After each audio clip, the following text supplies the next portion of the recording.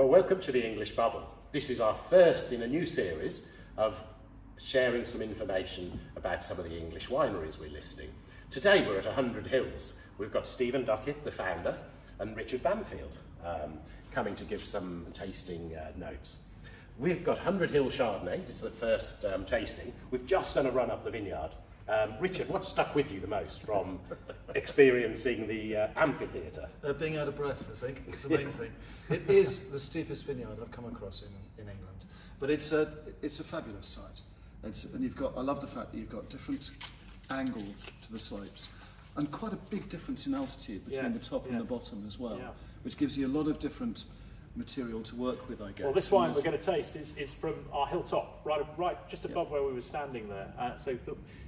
As I was saying when we were talking, I mean, the strange thing about Valley Vineyards is they're warm at the top and the bottom on average, and so this is probably our warmest little parcel.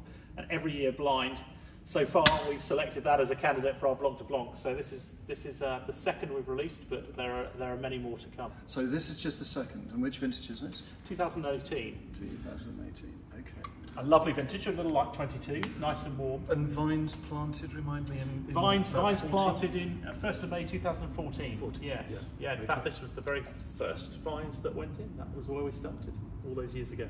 Okay. So gentlemen, grab a glass. So this was even higher up than where we were, just that little... That's right, just above us. Yeah. And this would have been its like third or fourth harvest, or? This would have been the third harvest. And look, this is a single parcel Blanc de Blanc. I mean, this is just a hectare of vines. We make about a few thousand bottles a year, and we've done that every year. So we're going to really explore how Chardonnay, particularly obviously in this case, expresses itself in different vintages in England out of the same little parcel. We do nothing differently in the winery. I mean, this is a wine that comes in, we press, we don't fine our wines, there's no malolactic fermentation here. This is actually then aged a little bit in cask, a 22 hectolitre cask for, in this case it was about two and a half months. It's just a hint of that, not a lot, just a hint of that toasty. And a little bit of stirring, so a little bit of batonnage. I always think batonnage lends a little softness, particularly to non-mallow wines. So a little bit of batonnage, and then on the lees for 30 months before being placed in the bottle, and it's now been in the bottle for a little while as well. Okay.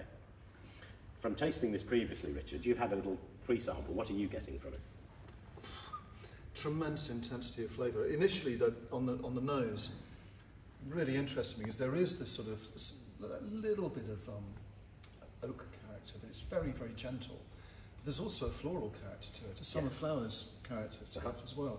It is, I mean, for a Blanc de Blanc, it does smell quite nice and ripe. Yes. You know how sometimes they can almost smell as if they're going to take the enamel off your teeth. Just apple and that really doesn't. There's an well, even in this 18, which wasn't our longest vintage, is 105 days plus on the vine for these grapes, which is a long time. You can express a lot of complexity with Chardonnay. This is Chardonnay 95 in that period of time. So yeah, a little bit of hibiscus and obviously lots of rich citrus. I always think there's a little bit of sour yuzu in there as well, in a lovely way, which just comes. You definitely get those hints of pineapple-ness coming through. Yes. You know when you've toasted the pineapple. Yep. And you get that sort of succulent ness to this. That's true.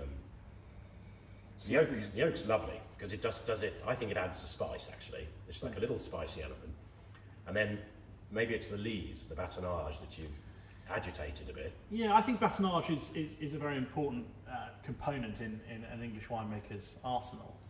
It just gives a little natural softness to the wines, even before you put them on lees to age them in bottle.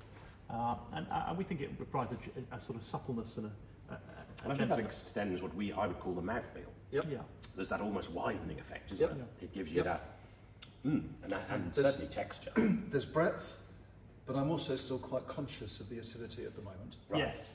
there's a real spine of acidity here. We're not trying to hide it. You know, this is ripe lemons and limes, and that's what we're looking for in this wine. In any lovely Blanc de Blanc, I think you've got a real spine of acidity. If that's not for you, there are some lovely other wines you'll enjoy.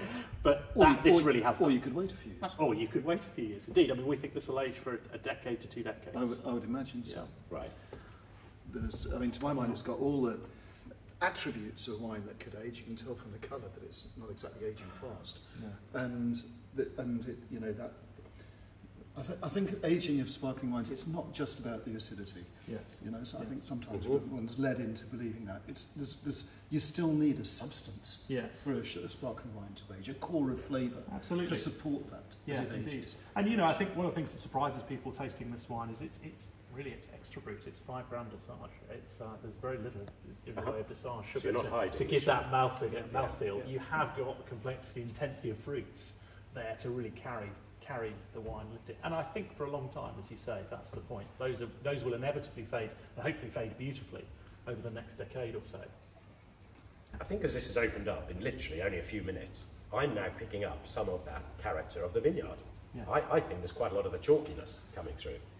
Is that a sort of, you think it's in our... Well, we've 1 or 2 sommeliers in London who are actually decanting this for guests to showcase how it changes with oxygen. And that's really so one of the things we always say on my videos is open the bottles an hour before you need them. Don't decant sparkling wine, it's a waste of time.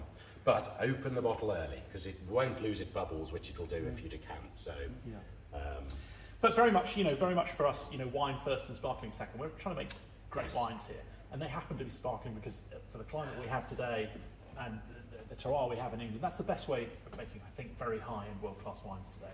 But nonetheless, still focus wine first, and so as the bubbles fade, it should still be beautiful. If you can achieve that is fantastic, because there's so much sparkling wine that doesn't achieve that. What's been brilliant today is connect the vineyard, which we did just a few moments ago, with now what we're look, I mean, you both know as well as anyone, great wines are made in vineyards, not made in wineries. In wineries, we're just trying to express what we've got in the vineyard, and we spend all our time, all the little things we do to improve year on year. We do a huge amount in the vineyard. Of course, we try to make our wine making as careful as possible, but that's mostly about not interfering with the beautiful complexity of the grapes that we've got in the vineyard. Well, thank you, gentlemen. Thank you. Cheers. Susan, thanks, Steve.